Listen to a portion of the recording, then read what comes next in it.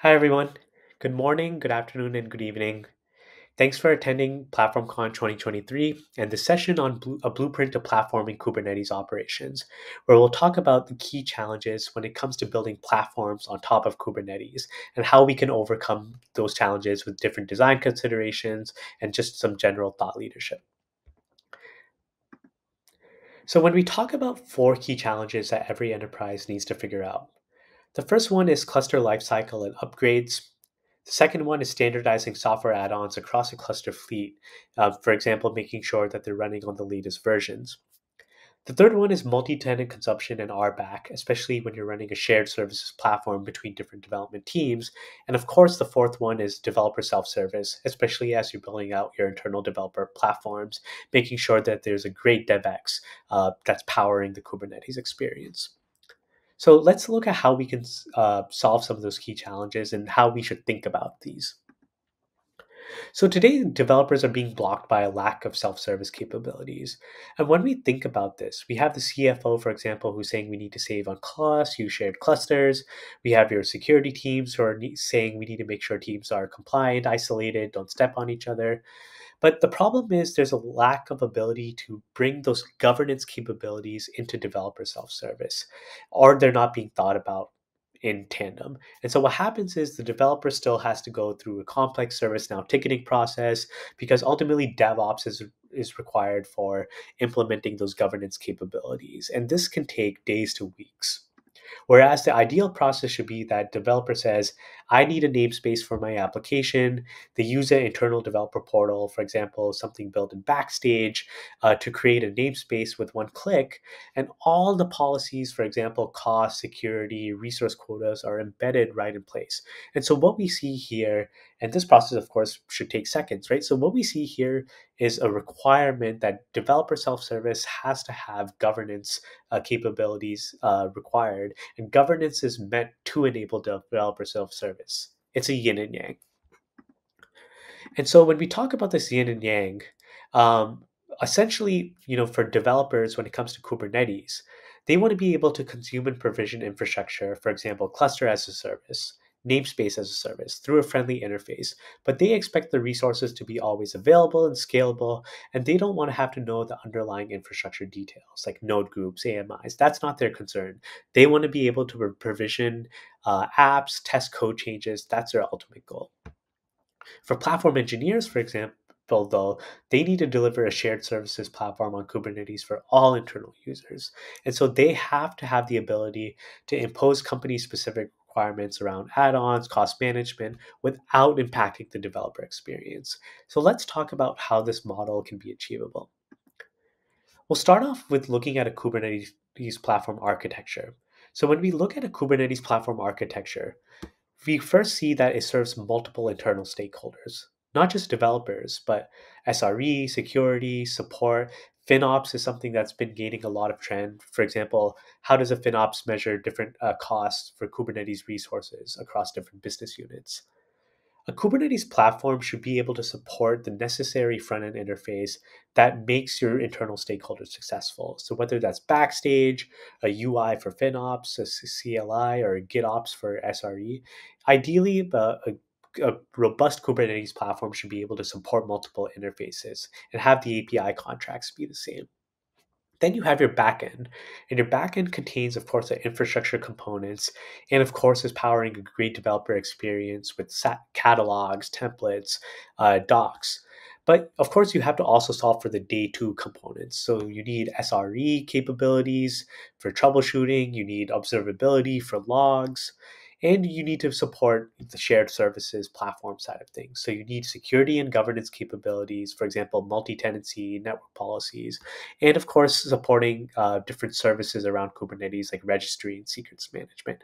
So all of these are needed, but the key thing is start with what is thinnest viable based on your organizational needs and use a platform as product approach to measure success and know what capabilities you have and build it in a roadmap style. Now let's look at those four challenges that I was talking about earlier and talk about some design considerations on how we can solve for these. So the first one is cluster lifecycle without disrupting developer operations.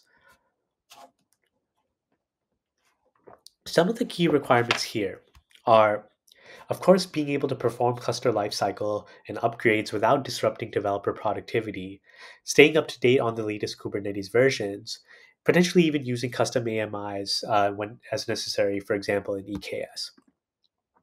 Now, let's take a look at a potential design consideration with rolling upgrades and infra GitOps. So, for example, let's say I have a 123 cluster spec in Git that represents a current cluster that I'm running. Rather than performing the upgrade on that specific cluster, which is done by a lot of platform teams today, can we consider another design? Let's use a rolling upgrade strategy in GitOps. Let's start by just tweaking the Kubernetes version and copying and pasting into a new cluster spec. So for example, now I have a 124 cluster spec. And you could have pre and post lifecycle hooks defined, for example, saying, hey, when a cluster is deployed, run a kube bench, run a deprecated API to check for compliance, to check for those deprecated APIs. That can be as part of your GitOps automation as well. Next, what about the workloads that were deployed in this cluster? How do we make sure it gets deployed to the new one? Once this EKS cluster is run, the trigger is kicked off, etc. So the key thing is you can use a labeling strategy. So for example, let's say your workloads are marked with a prod label that is on this, and that's a cluster label that's being used on the 123 spec today. You could have some GitOps automations or some pipeline triggers to say, hey, when any cluster is deployed and it has a specific cluster label that matches this exact cluster label, make sure all workloads that are also referencing that label get deployed to the new cluster. And so now all the pods that were running in the 123, the same workload manifest and spec is deployed to the 124 cluster, maybe via Helm or any other operation. And then you can just delete the 123 cluster spec or and that in GitOps, and that will trigger, of course, the delete of the 123 cluster in your system. So notice how you can use infra GitOps for a rolling upgrade strategy. Now, as you consider GitOps as part of your strategy for cluster lifecycle, you should also think about whether you need Git to system sync or system to Git sync, especially if manual changes are made in the UI or CLI by, for example, your security team or other stakeholders. Do you want to write those changes back to Git so Git represents the source of truth in the platform? Or do you even need a two-way system sync? Those are requirements that should be gathered by platform engineering teams as they're building out the platform and GitOps capabilities. So that was a first example of how we can do cluster lifecycle and upgrades and think about not just app GitOps, but infra GitOps as a way to solve for some of these challenges. Now let's take a look at the second challenge of standardizing software add-ons. Imagine you're an IT professional at a large organization. I like to use this analogy. So typically, you have your VPN software, productivity software, antivirus that IT defines a that standardized set of software. And as a user, I can't modify that software, delete it. I'm not allowed to, right? And you want to be able to make sure as an IT organization you can push that software out to different laptops that are running different OSs, whether it's Windows or Mac, doesn't matter, and then you want to be able to track that laptop fleet, have continuous audit, make fleet-wide updates, grant exceptions when needed, make sure nobody's doing something out of band, etc. So, how do we solve for this? Because if you think about it, the same thing needs to be done for a cluster fleet as well. So, when we talk about multi-cluster standardization and software add-on management, some of the key requirements, of course, are restricting which software add-ons are deployed to clusters. You want to be able to use software and versions that are vetted and tested by platform teams. Being able to update a cluster fleet at once to avoid any discrepancies, and being able to audit and catch any drift in software when tampered with. So the first thing is you want to use a blueprinting strategy. Store the declarative spec in Git. Maybe you can use a custom CRD and have basically a mapping of software add-ons to the latest versions that you want to be able to run. And you can also embed security and compliance policies that come with specific software. So for example, Cilium, if you wanted to use cluster-wide policies, you can and you have all your clusters reference, for example, default, deny, ingress, you can have those policies embedded as part of your software add-on templates. Next, you want to be able to automate and standardize your add-on deployment processes. So you can use GitOps, and you can have multiple pipelines running in parallel to be able to deploy this software on multiple clusters. But even when you're running in hybrid cloud, for example, in AWS and VMware, you want to be able to call into one API in your platform, and then underneath the logic of how to install on AWS and VMware is taken care of by the API. So that way you're not maintaining multiple scripts, you're not having any discrepancies, etc. Finally, of course, audit everything. Always have a way to audit, because that is something that you need. Platform engineering teams, or your security team will come to you, and it's like, how do we demonstrate compliance, and how do we demonstrate this to our customers? And when you audit everything, you can measure things like, which software is being deployed the most, which software is being touched or tampered with, and use those metrics to build drift detection and drift checkers. So if something is going out of band, you can include some automation to say, hey, don't allow this to happen. Don't allow Istio to be deployed from my clusters ever, by a specific user, for example. And so this is a design consideration on how we can solve for multi-cluster standardization and software add-on management. Let's look at the challenge 3, establishing multi-tenant governance and connections to Kubernetes RBAC. Now, the key requirements for this are being able to tie organizational roles and responsibilities to Kubernetes RBAC. You have operators, you have developers, they should be able to do different things in Kubernetes. But those permissions can be different per environment. Maybe you have a dev cluster, maybe you have a prod cluster, and those may require different types of access and permissions for different types of users. And then you want to make sure isolation boundaries are maintained, and teams should not be able to step on each other. So I want to talk about one consideration around your identity providers and how you should map those to Kubernetes RBAC. So let's say you're running Okta, for example. What you want to do is, instead of having individual user mappings, use IDP groups. So you could have a developer groups, operators groups, and then you want to map those to Kubernetes RBAC and define access rules for different types of environments using labeling or other mechanisms. So, for example, developers may have namespace read only in prod, but they are able to create namespaces in the dev cluster. And operators have cluster admin privileges everywhere. And this can be done using role bindings in Kubernetes.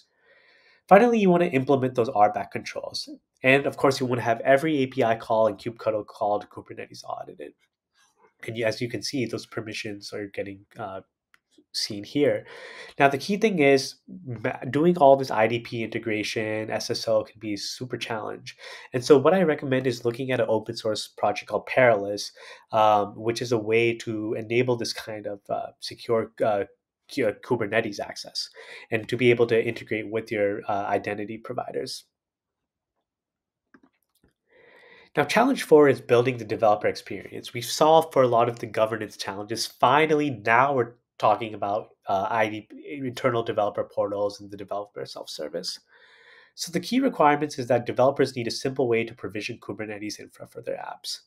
They want to be able to use the standard Kubernetes interfaces such as kubectl, and they want to abstract away from infrastructure and not have to know the intricacies. The first step always to figure out is, what type of Kubernetes access do you want to give? Do you want to give cluster as a service, or namespace as a service, or full-fledged environments as a service? And then figure out what is going to be the platform governance layer. What templates, what blueprints are these specific services going to use? So, for example, when a namespace gets deployed via namespace as a service, it has the resource quotas. It has specific labels that are always necessary for the developer to be on that golden path.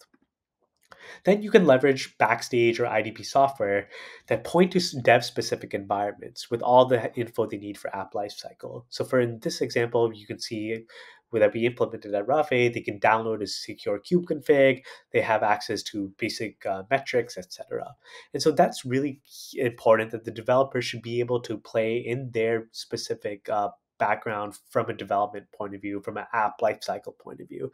They shouldn't have to worry about all different namespaces if they're just working within one namespace, for example. So just at the end, want to talk about So Rafe actually, as a company, we power these four key enterprise needs for Kubernetes management, and we've done this with many customers across, fintech, high tech, healthcare. And if you want to talk with us, feel free. And if you're dealing with a lot of these challenges, feel free to message us on the Slack, or feel free to message me on LinkedIn or via email. Thank you so much, and I hope you enjoyed this presentation.